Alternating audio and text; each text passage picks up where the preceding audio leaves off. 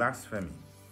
With this word, we generally refer to the act of attacking and showing disrespect toward God and His character through word or deed.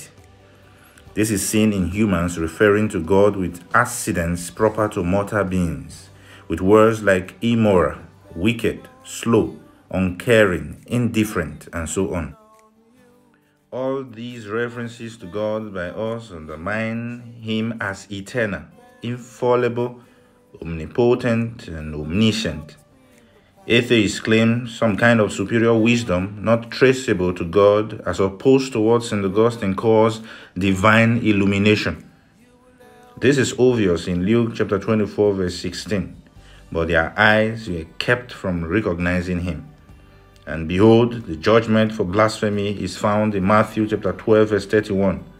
Therefore, I tell you, every sin and blasphemy will be forgiven people, but the blasphemy against the Spirit will not be forgiven. Now I tell you, be like Job in your many difficulties and situations, and refrain from provoking the Holy Spirit.